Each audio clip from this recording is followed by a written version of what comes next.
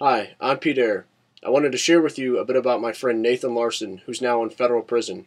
He's caged for an action for which there is no victim, and when there is no victim, there is no crime. That said, I know some of you will take issue with Nathan's tactics. He threatened to kill the president.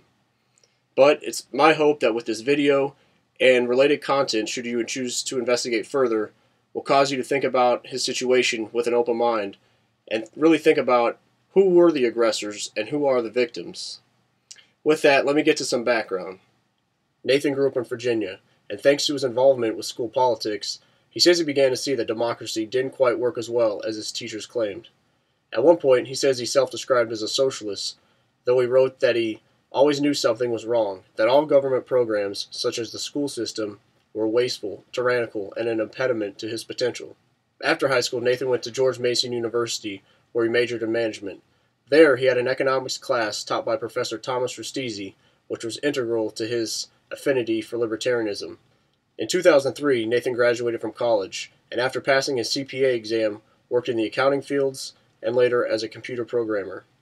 In 2008, 5 years after graduating from college, Nathan declared his candidacy in Virginia's 1st Congressional District. He was nominated by the Libertarian Party and endorsed by the Independent Greens. During this time, Nathan's passion for liberty continued to grow.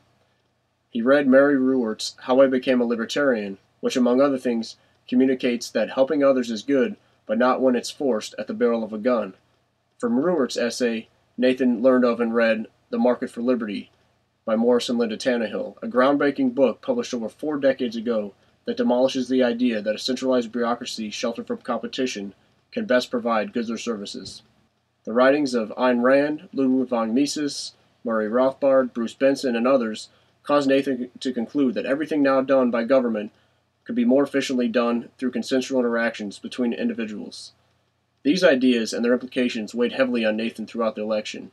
He wrote, "As the race went on, I started doubting more and more the workability of ending oppression through the democratic channels, and wondering whether it wouldn't be just as well to do what Timothy McVeigh did and truck bomb the government.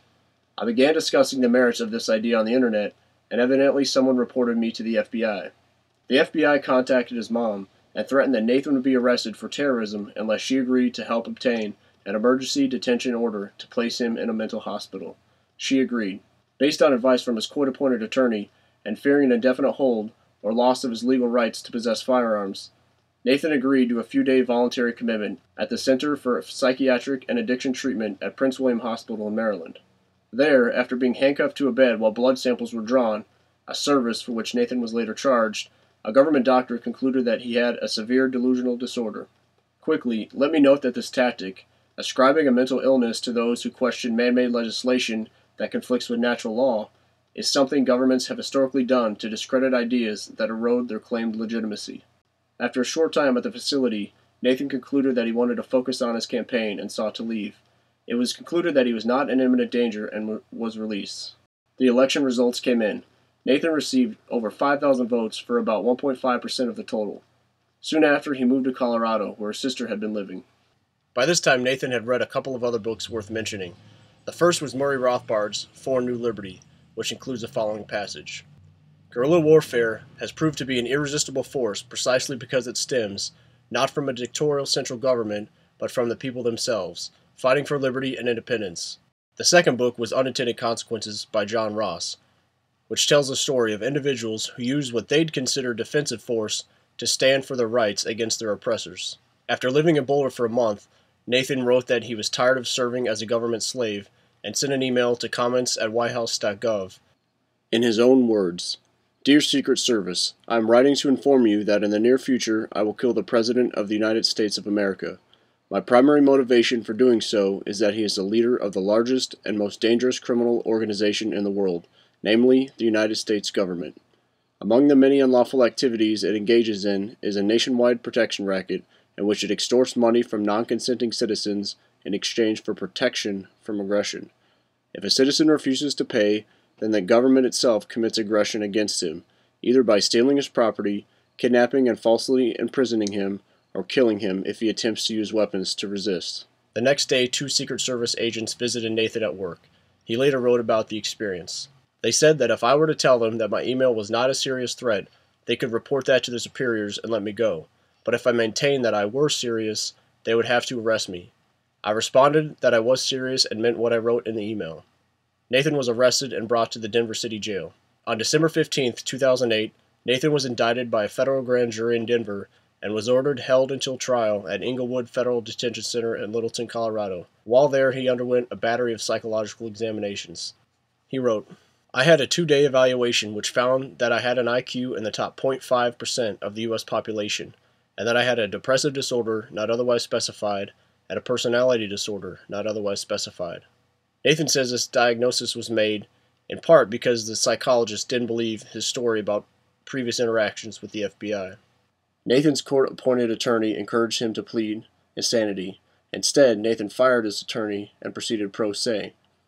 On May 14, 2009, 5 months after sending the email, in a case investigated by the Secret Service, prosecuted by Assistant U.S. Attorney Kurt Bond, and ruled on by U.S. District Court Judge Philip Rimmer, Nathan pled guilty to threatening to take the life of and inflict great bodily harm on the President of the United States.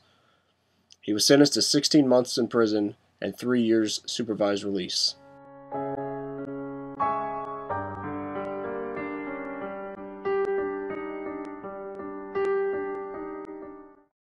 Nathan was caged merely for typing words, while everyone else involved in this process, from those who handcuffed and transported him to those who prosecuted and sentenced him, subsist on stolen money. Just who are the real criminals and who deserves to be in a cage? Nathan wrote, "There were several factors that influenced my decision to plead guilty. The difficulty in preparing a case from inside prison was a major one. Another was the fact that I would face 2 to 3 times as much prison time if I were to plead not guilty and lose at trial. Then there was the fact that I had already served 5 months that I would not be able to get back even if I were acquitted." At one point during this process, Nathan was asked by the Secret Service what he would do if he were in the room with the president. Nathan wrote, "I thought to myself, if I had that kind of access to the president to where I could engage in conversation with him, it might not be necessary to use force. Of course, it takes a substantial amount of time and preparation to present a convincing argument, and even then persuasion doesn't always work, but it certainly helps to at least have a chance." Later, in another message, Nathan wrote, "Looking back on it, I would say that my actions were poorly planned. Anytime you're trying to accomplish something as an activist, you have to do a bit of planning. I was just thinking, heck with it. These guys are infringing our rights. I'm tired of living under slavery, and I'm going to do something about it right now." Eventually, Nathan was released from prison, and he returned to Virginia, where he began his supervised release. He started keeping an online journal. He wrote, "There were a lot of disturbing aspects of this court case. For one thing, my penalty was doubled because the victim was an official victim, but it's kind of questionable how much the president was really victimized, given that he was never made aware that a threat ever existed. Suppose someone comes up to me and informs me that he's going to kill you. If he never takes action to actually do it, and you never find out that he's made a threat, have you been victimized? Many people thought that my threat against the president was indirect civil disobedience, but really it was direct civil disobedience. I was protesting the laws that say we can't threaten to kill the president. Those laws are immoral because I have the right to threaten to use retaliatory force against an aggressor."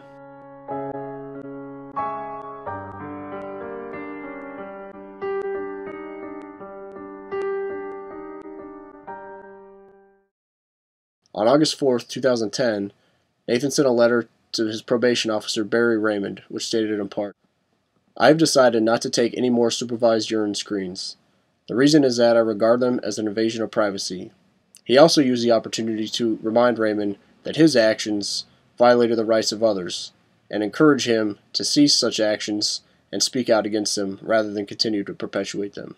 A few days later, he sent Raymond a second letter, which noted in part, "I've decided not to comply with my conditions of supervised release anymore. The United States government has no rightful claim to jurisdiction over me, and I am not morally bound to obey any of its laws or officers. In throwing off the federal yoke, I am exercising the right of individual sovereignty to which I am entitled under natural law. I may as well rebel completely and go back to prison. That way, I stand a chance of leaving the criminal justice system in 2012 rather than in 2013 or beyond." For his rebellion, Nathan was caged a second time, this time at the federal prison in Petersburg, Virginia, just outside of Richmond. He's due to be released in May of 2012.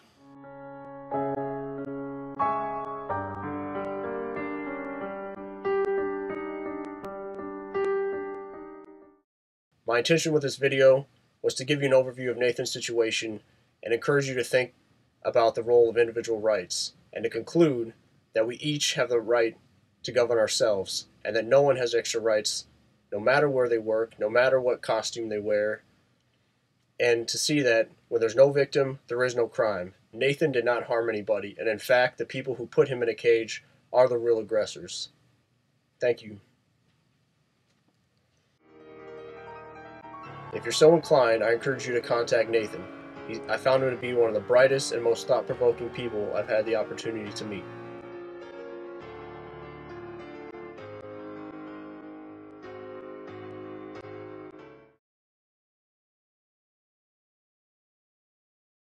To learn more about Nathan and other individuals incarcerated for questioning the status quo, check out prisonersforliberty.com. There you'll see dozens and dozens of emails and letters that Nathan has sent, which show that he's a person not much different than you or I. He's not violent, he's not the monster the state has made him out to be, and he doesn't deserve to be in a cage.